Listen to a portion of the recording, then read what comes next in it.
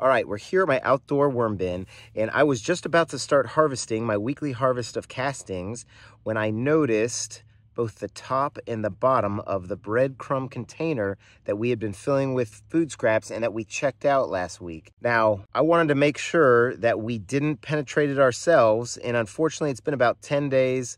Actually, I think 11 days. A lot of stuff happened this past week. We couldn't get in here, but I was hoping to get in here before the worms totally ate it, but I'm not sure if that happened. So I didn't want to harvest. I wanted to come right in here and see what we had. So let's jump in here right away.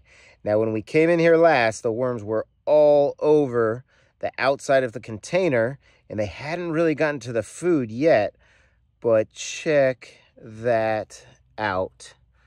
There is no container left, but if you look, oh my gosh, there are a bunch of worms, and it looks like those baby black soldier fly larvae that we saw are in here as well. So this is what is left of the container. This is totally detached. Again, worms, black soldier fly larvae. Here is just a bunch of food stuff and worm balls. I mean, this is just a ton of worms in here. And all the food that is in there, they are just attacking, along with some of those black soldier fly larvae. So very interesting. That is crazy. And check out all the castings. I mean, that was kind of like a little castings tunnel in there. Just a lot of worms. So they ate through the entire thing, it looks like. Here's an avocado pit.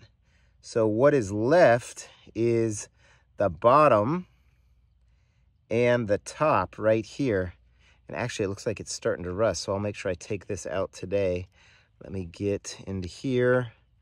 Bunch of black soldier fly larvae. And I think this closed around a ring, so we can probably open it and pull a metal ring off. So yeah, there we go. Check that out. This is all that is left of that breadcrumb container, and this was about 20 days. Now, I think I have one more, so in the future, we'll be able to do another experiment with it. But wow, they just ate right through that. I'm going to go ahead and get these worms off here and set this to the side real quick.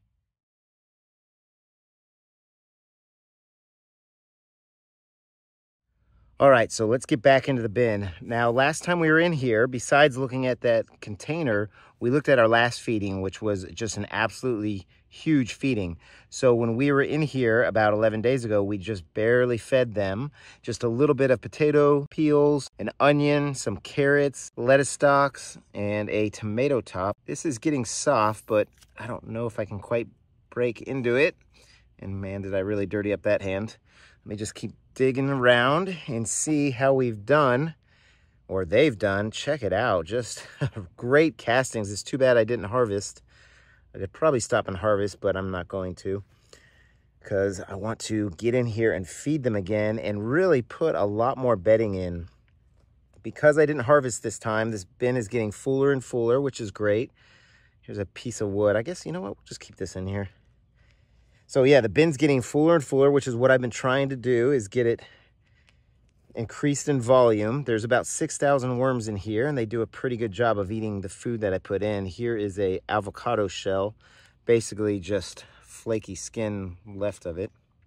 So I think they've pretty much eaten all the food. So we're going to give them another big feeding, and I'm going to get rid of some of the cardboard that I save up. I save up toilet paper rolls and paper towel rolls, and I always mean to shred them, and I end up just kind of piling them up. So what I'm going to do is I'm going to set them here in the middle.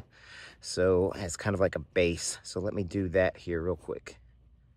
So in we go with a bunch of toilet paper rolls. And one of the things the executive producer just mentioned is we put a lot of bananas in a couple feedings ago, but we forgot to puncture them. And they didn't get into them. The bananas were real mushy, but I didn't even see a peel left.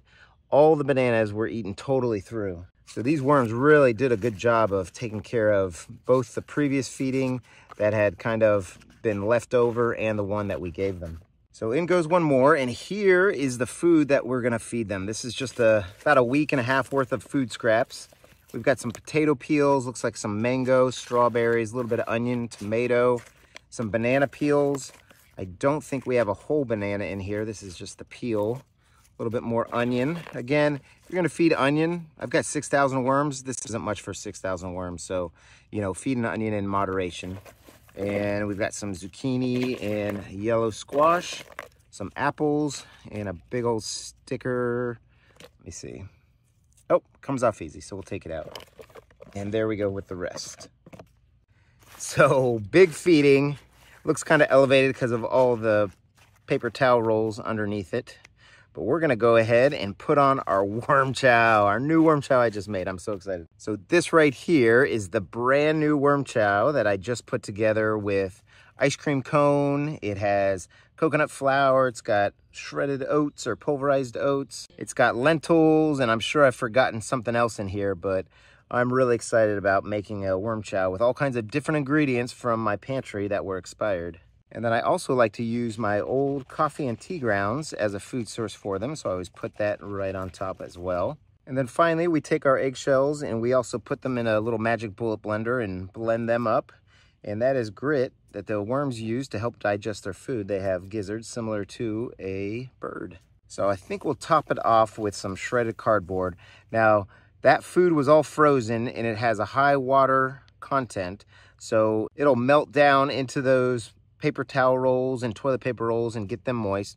But what I'm gonna do after we finish up here is I'm also gonna put a little bit of water on top. Now, because this is an outdoor worm bin and it's in a grow bag, actually two 20-gallon grow bags, one on top of the other, it drains out freely. So you can put as much water into a bin like this and it drains out and it keeps the perfect moisture in here all the time. So let's go ahead and kind of cover this up, and then we will add a little bit more worm chow, a little bit more shredded cardboard, and then I think we'll be able to finish this up. Now, this was a pretty big feeding, and we'll probably be in here in another, I don't know, 7 to 10 days. I'm not going to promise earlier like I did last time, but we'll see how they do with that, and we'll see how they do with those shredded cardboard versus the toilet paper rolls. It'll be real interesting to see if, because those toilet paper rolls are on the bottom, they get to them pretty quick. So a little extra sprinkling of worm chow for them. As you can tell, I'm pretty excited about the worm chow, so I'm kind of feeding them a lot of it. And then we'll top them off with some more shredded cardboard. In fact, a lot more shredded cardboard. So I hope you all are having a great day. I hope your worm bins are doing well. So happy vermicomposting, everybody. Take care now.